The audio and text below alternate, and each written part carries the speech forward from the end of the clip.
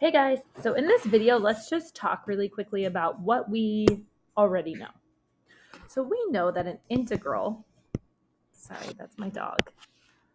She is losing it because there are squirrels outside. Okay, so in an integral, we have a function. Super basic, just maybe a horizontal line, f of x equals 5 or something like that, right? And when we integrate something like this, we would have bounds. And then we would be calculating the area under the curve. We would find the area of the shaded region by setting up a little integral, right? It would look something like this.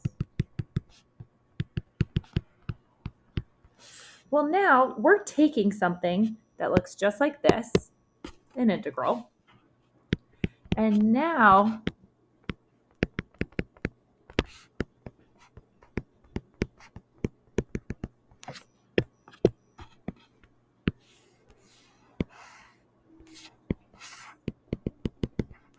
we are looking at that same function. It is still a bounded area, but now we're going to take just the skinniest little slice of that area under the curve, right? It's so skinny that we're just going to call the width of this slice xi, or the rectangle with a width of xi. Okay. And the height of this rectangle is going to be f of xi, right? We take this x value, we plug it into the function, and that gives us the height of the rectangle. Okay. Now, what if we took that representative rectangle? It looks like this. And we rotated him about the x-axis, right? He would generate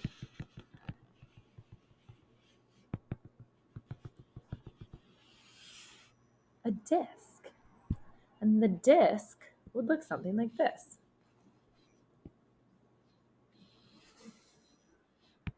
This is the center. This is the center of the disk. And the radius of the disk is going to be that f of xi component, right? It's however tall the thing was, and then we rotated it around. And then the width of the disk is going to be that measurement from here. Okay, so the d or the delta x down here is going to be the height or thickness of the disk. And then this f of xi is going to be the radius of the disk. So now what if we took that disk, right? And we make a million more as we move down the x-axis, right? We started with that first little disk, and then we added another disk, and then we added another disk, and then we added another disk, and then we added another disk, and we just kept kind of slicing it. The function will dictate the radius or the f of xi of each disk as we move, right? Down the x-axis. And then we can take all of these little disks and add them together. And this will approximate the volume of the solid. And these are the little disks or the increments of volume that make up that volume. Okay, so if we wrote this like a Riemann sum, or if we wrote this actually like us just kind of approximating the value of the volume of the solid, we would write something like this. The radius of the disk squared times the height times the height or thickness of the disk.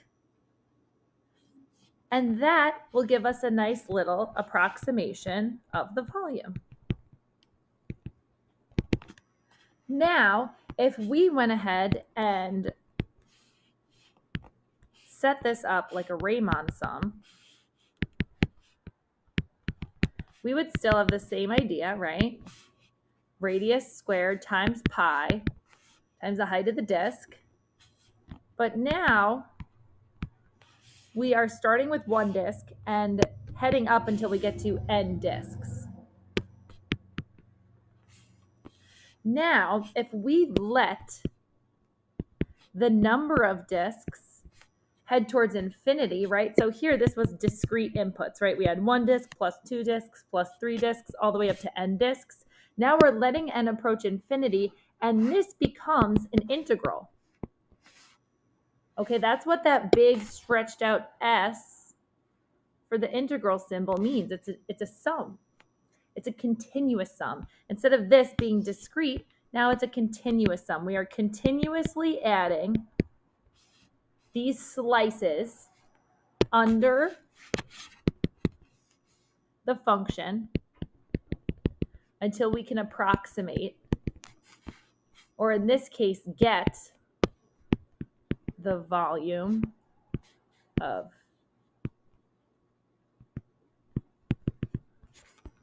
the solid. Okay? So this is going to kind of just think about it, I guess, as the volume of a solid of revolution is going to be pi r squared times the height, essentially, of the disk, except it's going to look like this, because that height is infinitesimally small. So this is our volume of a solid of revolution.